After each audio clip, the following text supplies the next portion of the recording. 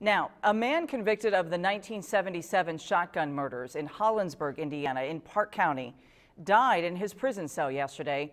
This is a case that is quite disturbing. News 10's Patsy Kelly spoke to the first trooper on the scene and takes us back to that day.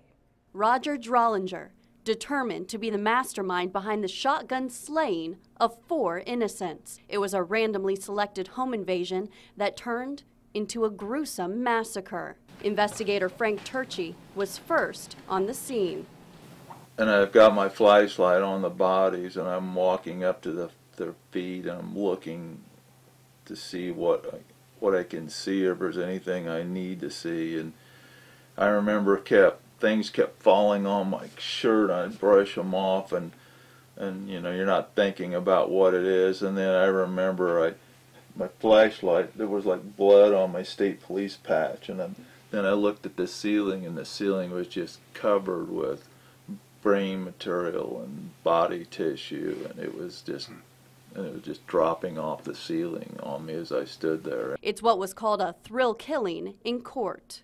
This particular one has always haunted me. Drollinger was accused of leading a gang of men that decided to kill just for the fun of it. The older trooper told me when he first saw it, he said, "You'll never see anything like this again, I guarantee you." He said, "This is the worst thing you'll ever see." The killers invaded the home in Hollinsburg. They then shot and killed 4 people between the ages of 14 and 22.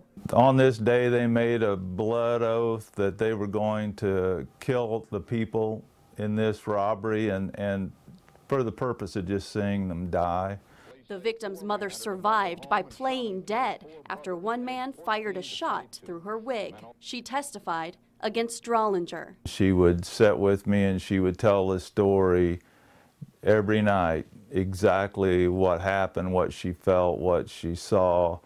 And I think that's part of what helped her keep her sanity over it. How anyone can live with the fact that they laid beside their sons and watched them murdered would be undescribable. An old newspaper article quoted the judge serving the convicted killer his sentence as saying Drollinger was a prime example of why the state needs a death penalty.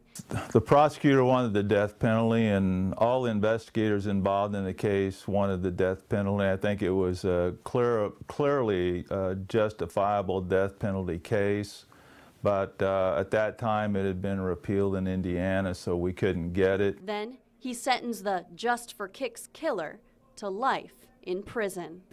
So life in prison, in my opinion, wasn't good enough. But that's what we got, and that's what we had to live with. In Vigo County, with photojournalist Tony Casasilla, Patsy Kelly, News 10. Authorities say they found Roger Drollinger dead in his cell at the Wabash Valley Correctional Facility early yesterday morning. The so-called Hollinsburg murders happened on Valentine's Day. Drollinger's accomplices continue to serve their life sentences. In Drollinger's death, authorities do not believe foul play was involved.